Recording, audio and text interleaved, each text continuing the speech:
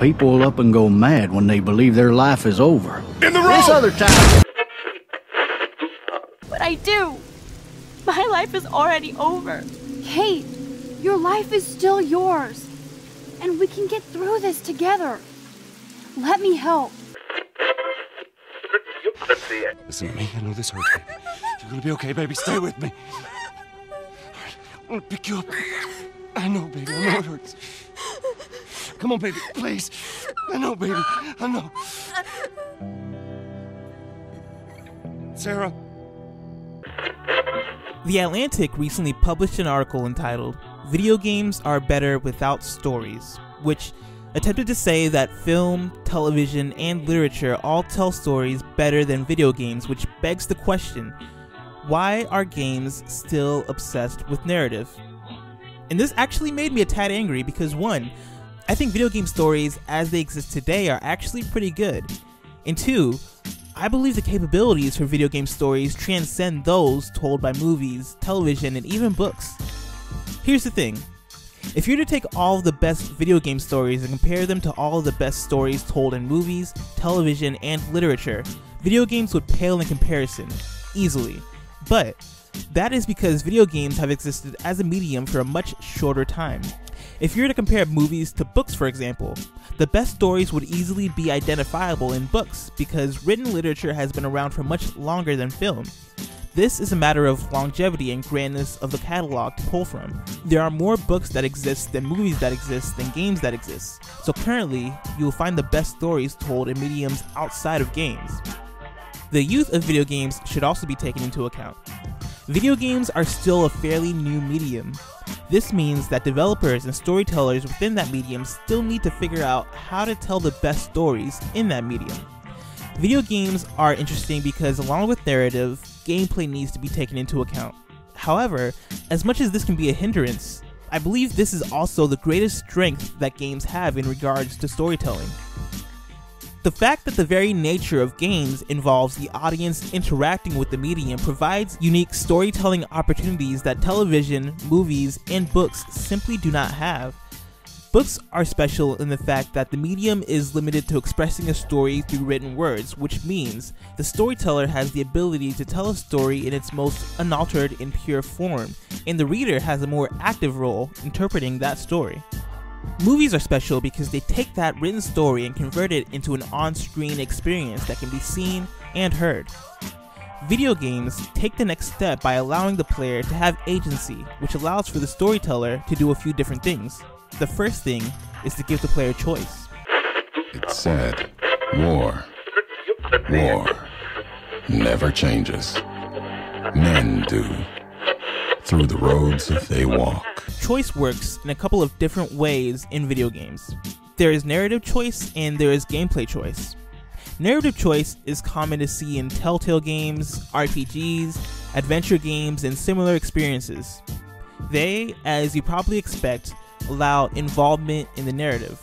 As a player, you're allowed to truly embody and control the protagonist in a story, something that is truly exclusive to video games.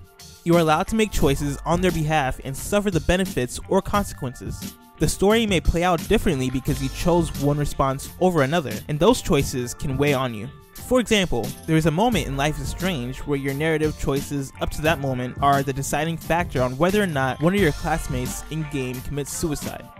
My personal reaction to that moment was heartbreak. I, as a player, had the ability to prevent that, but I failed, and I had to live with that. No book or movie can make me feel the way I felt in that moment. It wasn't just sadness, anger, or happiness. It was personal guilt that I felt because of the results of my actions. Along with choice, the way video games also use pacing in regards to storytelling is different from any other medium. Alright, I've been thinking. When life gives you lemons, don't make lemonade. Make life take the lemons back. Get mad! I don't want your damn lemons! What am I supposed to do with these? This is because the pacing can be left entirely up to the player. The Legend of Zelda Breath of the Wild, for example, is a game that everyone will experience differently. Thus, the order in which the game's story unravels for each player is different. In Horizon Zero Dawn, I have the choice on whether I want to continue pursuing the A-plot of the narrative at any given moment, or trail off and decide to chat with strangers I meet in the world. Movies and books are stuck with the pacing that the writer gives them, but user intervention changes the whole idea of pacing within video games. What do we say to that little lamb? Long live the people! Long live the Vox Populi! The most unique quality when it comes to video games and storytelling is environment. Of course, literature often paints a setting for the reader to visualize, and movies deal with sets that scenes need to take place in, but this is much different from video games.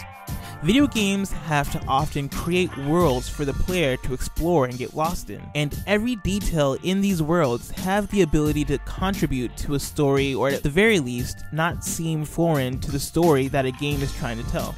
In BioShock, every inch of that world is telling me what happened inside that world, and that world is open for me to explore and peek at every inch. I have the ability to wander and take in the story of the environment myself, unlike in any other medium. Breath of the Wild is a game where the entire story is told by taking in the environment and exploring it. This is something that can only be done in video games, and it is why video games are special and important as a storytelling medium. Of course, video games are young. Video games are often immature even, but their importance to stories cannot be overstated. Through choice, pacing, and environment, video games provide unique storytelling opportunities that can only be done in that specific medium. So don't ever let anyone tell you that video games are better without stories. Until next time. Thank you so much for checking out this video. Your feedback is important to us. Like, subscribe, and leave a comment to let us know what you think. You can find similar videos, podcasts, and articles on okbeast.com. You can also follow us on Twitter at okbeastnow. For everything games and culture related, make sure to keep it locked right here on OKBeast.